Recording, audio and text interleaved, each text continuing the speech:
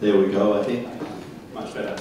Okay, well, I hope you've had a great lunch, and I hope my presentation doesn't send you to sleep, because after a nice lunch, naturally that's what we want to do. I also am very integral part of the building design and the building function. And we need to not just always think about structural design. We need to think about the other elements that are incorporated in the structural design. So architects, engineers, structural engineers, all have to think about the other elements that are involved in a high-rise building. And when we talk about a mega high-rise building, which is what some of my colleagues mentioned this morning, we have to even think more deeply. So it is a really important part of the whole element of functionality of the building. Okay, I'm probably going to run a little bit over time because I've got some video clips. I hope they're going to... The elevator system becomes the heart of the building, and today's elevators users are becoming more and more centre stage. Passengers have an expectation, and that expectation is to feel safe, travel smoothly, and enjoy the experience as they are transported throughout a building without delay. And ultimately, that's a building that you had an input into the design, into the structural design. So why do we need to change from what we already have?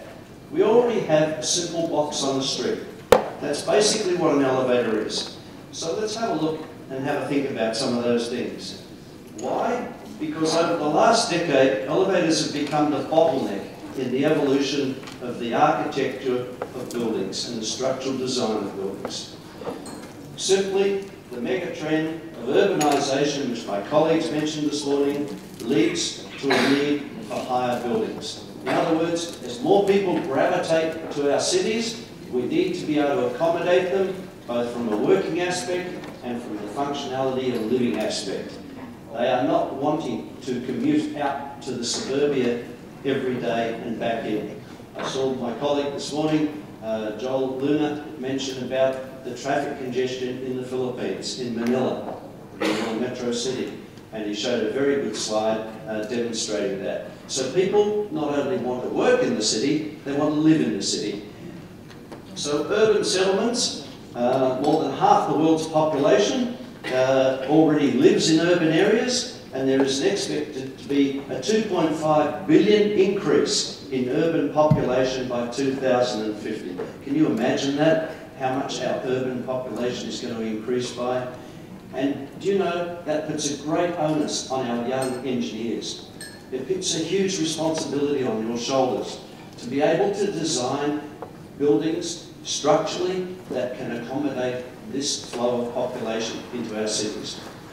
Also, besides the number of tall buildings increasing, the average height is increasing. So we've got to rethink outside the box about how we're going to structurally design buildings, how we're going to move the people in the buildings efficiently throughout the buildings. So there's lots to think about other than just the structural steel. So why do we need new technologies? We've got taller buildings, as I've just mentioned, larger floor plates. We need efficient access and egress. We're going to have a higher population density. We have a live and work environment as opposed to just a work and then commute. And we obviously need faster transportation connectivity within that building.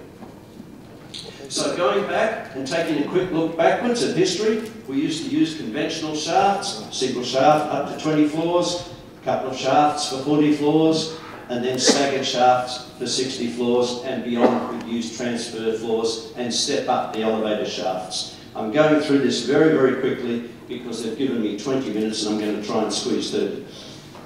So what happens in many buildings today, the problem is the core size is increasing as the building height. And basically, the elevator core in your nice structural building is swallowing up the interior of the building.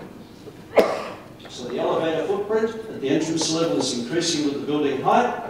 The lobby becomes overcrowded in peak hours, and we've got insufficient lifting capacity due to cost and space constraints. And the building is becoming more and more inefficient. Less usable space because it's taken up by the elevators, obviously. And if you don't believe me, here are some photographs that I've taken myself at 8 a.m., 8:30 a.m. at peak hour in the morning in some of the best buildings in the world. Some of these buildings are in China, some of them are in Hong Kong. If you look at the one just across here, this is 8:15 in the morning out of a major building in Times Square, one of the highest rent areas in Hong Kong. And these people are not queuing in the street to catch a bus or wait for a taxi. They're queuing in the street to get into the building to catch an elevator to go up to their office. And it is an approximate 20-minute wait. Rain, hail or shine, they have to queue out on the footpath. So we're already facing these issues, and they're going to be more complicated as we develop more needs inside the lobby of buildings, such as security gates, for example. These processes are going to slow everything down. So, getting down to the meat of what we're here to talk about today, what are the new technology solutions that we can bring to the table that you can introduce into structural design, into architectural design, that is going to make a difference in the future? The first one is, and you may be familiar with this, is destination selection control type systems. You'll see them at G-Land, or G-Tower I should say, and I'm sure there's other buildings in Bangkok that have them. And this is the situation where you have a keypad system. So the destination selection control is a far more advanced than just the normal push button system that goes up or down. And it has the ability to group like passengers to like destinations. And based on the passenger's floor selection, the system directs the passenger to the elevator cab that will get them to their destination the quickest. Okay, so if you walk into a building, the passenger enters the destination through the input keypads instead of just pushing the up or down button. The controller up in the lift machine room will then assign the passenger to take it to the quickest destination, to the car, and the elevator is indicated on the keypad screen. So you press the button, it says go to car A, and you'll walk down the lift hallway and line up in front of car A. So there's no need for command buttons in the car, which is quite unusual and disturbing for some people, but that's the way technology is moving. Okay, and as I said, I'm covering these very quickly. The next one is double-decker elevator systems. I don't know how familiar you are with these, but these are basically two cabs in the one shaft joined together like train carriages. So to optimise the core area in tall buildings, what we do is we put in a double car system, and therefore we reduce the construction volume and we reduce the amount of space required for elevator shafts. What's the benefit? The customer benefit is more floor space is available and more rental space occurs, or saleable space. So it gives a higher efficiency. Some of the things that you may require is a split level lobby. In other words, to load the upper car and load the lower car. This also assists in dispersing the pedestrian traffic at peak hours. So you can split the traffic flow into the lower level or the upper level. And a great example of that was again Joel Luna's presentation this morning from Ayala Properties, where he had a multi-level transportation system coming into the building. So he's already dispersing the traffic. And this is part of your structural design, that you can have the train or the metro at one level, you can have the bus system at another, and you can have other forms of transport such as pedestrian or buses at a third level. And this all helps split the traffic flow in and out of the building. Okay, so what are the advantages of a double-decker system? The advantages are group arrangement, one on top of the other, cost saving. You can have preferred express shuttles to save time. You have higher efficiency during the up peak in the morning, 8:30 to 9:30 in the morning. And cars can stop at adjacent floors at the same time. But there's some disadvantages with this system as well. But because it was our next step in technology, that was where we moved to. But the disadvantages are that the two cars joined together are less flexible in the shaft, because where one car goes, the other car has to go, because they're joined together. 2 entry levels required, so in the building design, you have to have 2 entry levels to load the upper and lower car. All cars in the group must be double-decker, so you can't have double-decker lifts in one shaft and a single deck in the other shaft, or a conventional lift. The heavy car masses that need to be moved are not energy efficient except in the peak hour. So for 23 hours of the day, when you're carrying less than full capacity, you're quite inefficient because of the weight of the cars, size of the machinery, energy needed to drive them. But the big disadvantage, and I don't know whether you've experienced this or not, but the big disadvantage is the passenger experience. When the other car, when you're travelling up in a double-decker lift and the car above stops at the floor and you're in the lower car and the doors don't open, what happens? Fight or flight. That's what happens, because as soon as the doors don't open, you get scared. And no matter whether you work in that building or whether you just come to it for the first time, you cannot condition yourself to completely exonerate it. If I put a CCTV camera in there, watch your eyes, and you're a regular occupant of the building, I will still see it travel across your eyes as soon as those doors don't open. People don't like being trapped in a box. So it hasn't gained a lot of customer acceptance across the market. Also, longer travel times while you're waiting for the upper or lower car to load or unload. So there are some disadvantages to the double-decker system. So where did the industry go from there? The industry went to what we call the twin car elevator system, which also operates with a destination selection control, and this system was developed way back in 1907, but we didn't have the IT technology in those days to efficiently and safely manage the cars in the shaft. So only in later years, or more recent times, with the investment of large sums of money, we've been able to develop the algorithms that can safely operate these cars and operate them efficiently as well. Okay, so let's see if the video goes.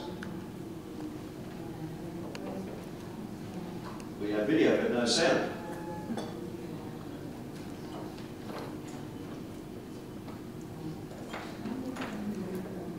I'm sorry about that. The best I can do is let you watch the video, try and explain a little bit as we go along.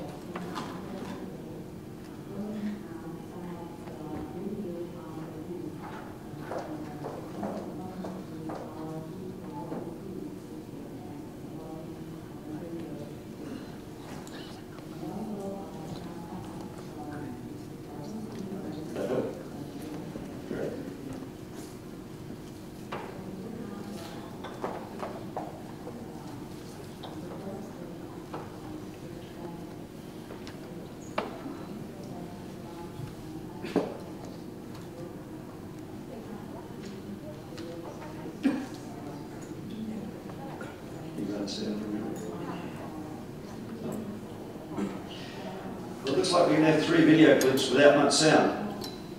So I apologise for that, but at least gives you an idea of the concept. You can see the 2 cars. Whoops, you can't even see the cars. I can see them here, but you can't see them there. It looks really good.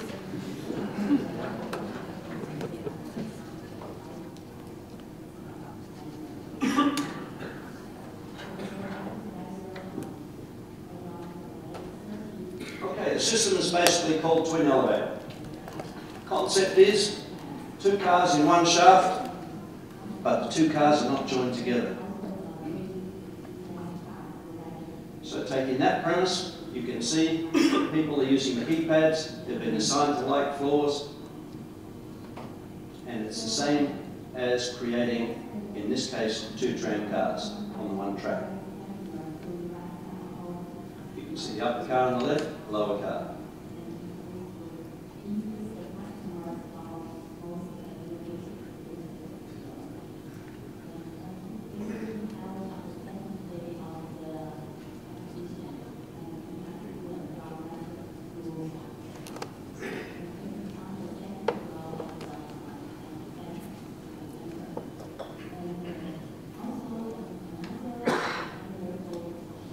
There again, you can see the different cars operating in the shaft. By the way, the cars are colour-coded. They've done that for maintenance and safety as well. So every time that we have 2 cars in the shaft, they are different colours on the base and all the major key components.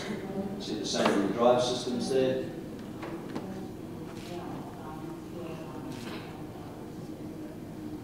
I apologise that we can't give you sound.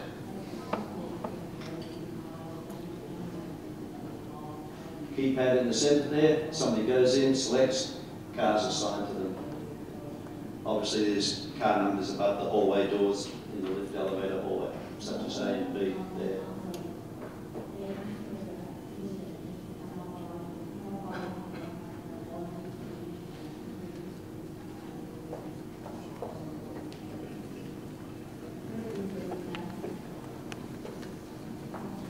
Again, safety is a key element for us.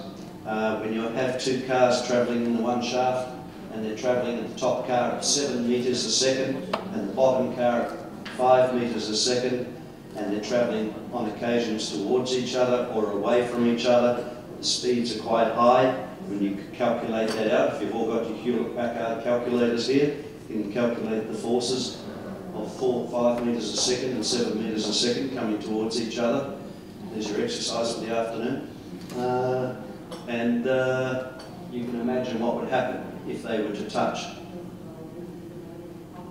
So there's many safety devices in there as well to keep the cars separated. And a typical example would be that if they were approaching each other, then one car would stop at the floor that its destination was programmed to, and the other car would slow down and eventually stop at the floor above, so that there would be no risk of contact. Okay, so let's move on. I've been through a little bit of this already. Two cars are arranged on top of each other. Each elevator has its own traction drive, controller, ropes, counterweights and governor. Both cars can move independently in the shaft. They can approach each other or move away. They can travel in opposite directions, and the call and sign is performed by the destination selection control, which I mentioned before.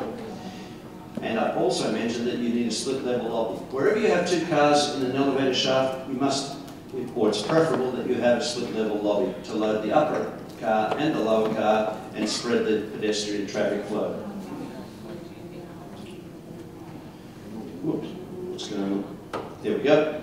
The one advantage that it really gives people is that in today's buildings, as we saw in one of the earlier presentations, was that more and more building design is going towards mixed use. This is giving developers and owners more flexibility. It's also creating a mix of incomes in the building in terms of building operation. But the most important thing is that it allows these type of systems to be used for different floor heights in the building. You can create floor heights for hotel lobbies, you can create floor heights for restaurants, and you can create lower floor heights for office space areas.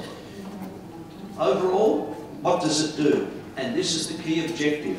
The key objective is that the elevator footprint is minimised and the number of shafts can be reduced by 18 to 33%. This is incredibly important in today's mega high-rise buildings. A classic example here on the right there, on the left, is a conventional solution of 16 shafts, and with a twin type system you can reduce it down to 11 shafts. So you can take 5 shafts worth of space on every floor of the building out of the equation of need for an elevator. You might say, well, I haven't seen these systems yet. Well, there's over 300 of these systems installed around the world, and the first one was installed way back in 2003. So these systems have been around quite a long time now. They've obviously evolved and developed over the time. They started off at 2 meters a second, both cars. We're now up to 7 and 5 meters a second, which is, quite fast. Okay, so where else do we go with technology? If we don't use a twin elevator system, if we don't use a double-decker solution, or we don't use destination selection control, one of the concepts that the industry is now moving into is carbon fibre ropes. Carbon fibre ropes allow us to reduce weight. They allow us to do a couple of things. But whilst the recent technology has been introduced, the use of these ropes into the elevator industry still remains largely untested, with only a small number of low to medium rise installations. Carbon fibre ropes are supposedly designed to reduce rope weight, which they do, and they will increase the travel distance of a single rope. So it will allow us to go to greater heights with a single lift of an elevator car. However, they do not significantly reduce the number of shafts required. And that's the key element. Again, we're trying to minimise the number of shafts in the building. Okay, so potential concerns, cost. In low to medium-rise buildings, they appear to be uneconomical at this stage. History, there's a limited history. Rope sway needs to be considered, just like it does with steel ropes. Damage, there is a perceived risk that if a carbon fibre rope is damaged, that it will fracture horizontally, not vertically, and it won't fray like a steel rope. It'll just fracture straight across. Durability, unknown and untested at this stage, and recycling, we have to be very careful that all the fibres going in, all the carbon fibres are going in are new carbon fibres and not recycled. Okay, so where else are we going to go with technology in the future? Where is the future lead us with elevator technology in structural architectural design?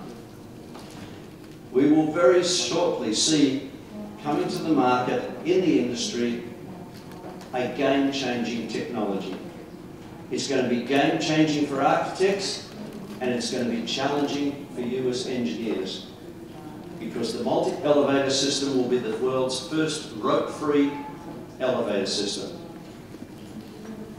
And I know some of you understand it, and I know that some of you are sitting there, well, how do you get an elevator up a shaft with no rope? We got some answers? Anyone know? Come on, don't be afraid. All right, we're going to play a video. Again, I don't think we're going to have any sound, but hold on, we've got a technician.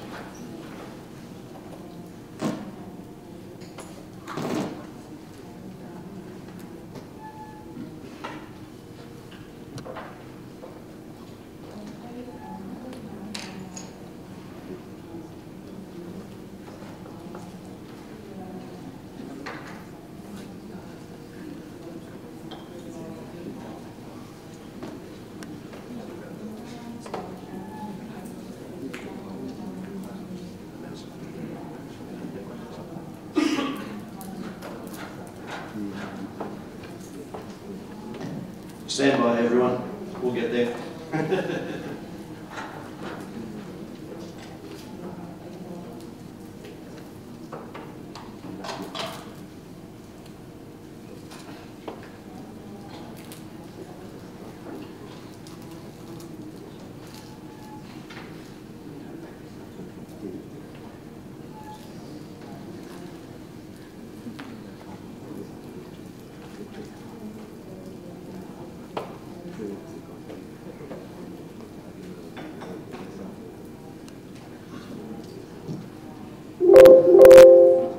That sounds better.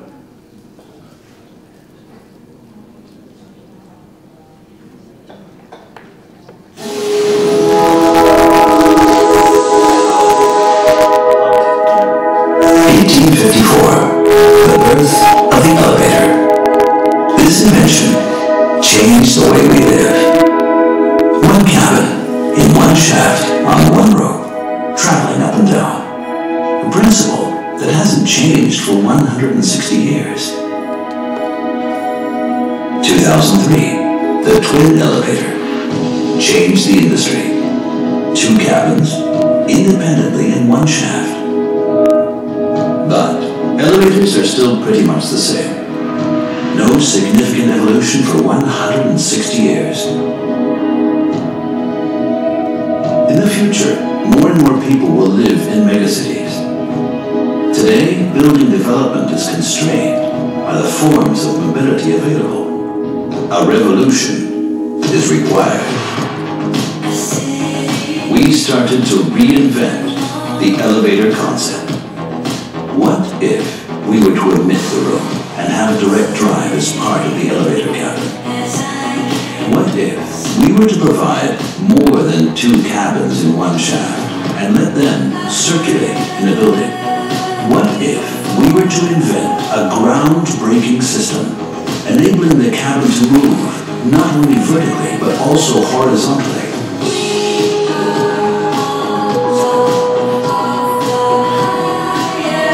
No more limits in height, shape, and ability.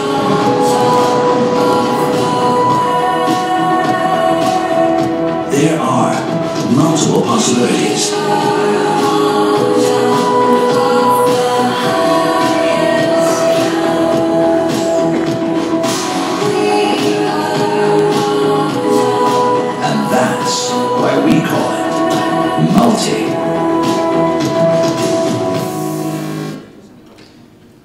Oops, pressed the button too many times.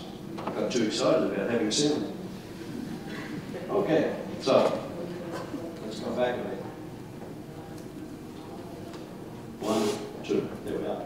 Okay, so now do we have a little bit of an idea what multi is? Do we understand a little bit about what the technology is that drives it? But more importantly, does it get you thinking about how building design is going to change? It's going to change dramatically. It's unimaginable what we're going to be able to do in the future, structurally, architecturally, aesthetically. So, when we look at the analysis of two-dimensional elevator systems, and like in the present use of one cabin per elevator shaft, using the entire, it's the same as using the entire railway line for one train. So if you miss the train, you have to wait for it to come back again later on. Okay, so operating on the basic premise of a circular system, such as the paternoster, and some of us older gentlemen will remember what a paternoster is. It's a circular elevator system that existed in Europe many years ago. Multi consists of various cabins running in a loop up to a speed of 5 meters a second, enabling passengers to have near constant access to an elevator cabin every 15 to 30 seconds, with a transfer stop about every 50 metres. So passengers and people who are moving throughout the building will enjoy reduced wait times, and the options of double entries on the ground floor will improve the access as well. Although the ideal building height for multi will be around 300 metres, the system won't be constrained in the future by the shape or the height of the building. Okay. What are the benefits? The real benefits in this is that we can move vertically and horizontally in the building, in the same shaft, and it'll allow the buildings to adopt different heights, different shapes, and different purposes. Building design will no longer be limited by the height or vertical alignment of elevator shafts, opening up possibilities for architects and engineers, as I said, that you have never imagined before. It'll increase a building's usable area by 25%. It'll reduce the elevator footprint by 50% and provide a more comfortable travel, movement and passenger experience. It also provides energy savings. A lot of the components in this type of technology are carbon fibre, and they will reduce the weight by 50%. Handling capacity will also be increased, and you won't have to wait as long as passengers. So this is where technology is going. What's driving it? Let's see if we can get this one going. Hold on a second. I'll see if we can.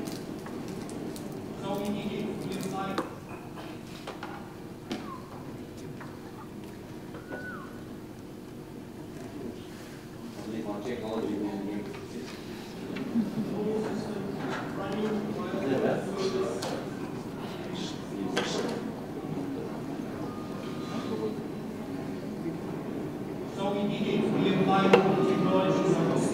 Okay, so let me talk this through because there's really no real strong soundtrack with this. This is in our Innovation Centre in Spain, attached to the Technology University in Gijón, northwest Spain. And this is our first multi-elevator system in the world. Ropeless elevator developed with linear drive magnetic levitation technology. It now goes up to a height of 4 floors, and by the end of this year we'll move it into a test tower of 240 metres high and bring this technology to reality in a real-world situation. It's a very simple demonstration showing the cars moving across, going up, doors opening and closing. For example, when car 2 reaches the bottom, car 3 reaches the top, the doors will open, let the passengers in and out, then it will close, and then they will move across on the exchanges to the other shaft. So it just gives you a very simple concept of what it's all about. But this is where technology is going.